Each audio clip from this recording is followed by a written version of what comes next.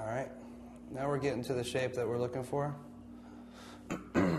Maybe we can do another pull. All right. But instead of using my hand on the outside, maybe we can use this guy.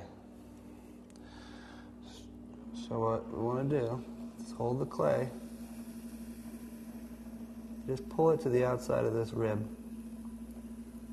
Just like that, all right? Trying not to make those little lines down there that I just made. Just go back, no big deal if you made them. Work them right back into the pot, unless you like them. I don't like them. All right, now we've got the basic shape of our flower pot. All right, we'll go back, clean up any of these little lines that came from my rib. Establish the rim there. All right, and we can just take our little sponge, nice it up. All right, maybe put a little potter swirl on the bottom there. Just like that. All right.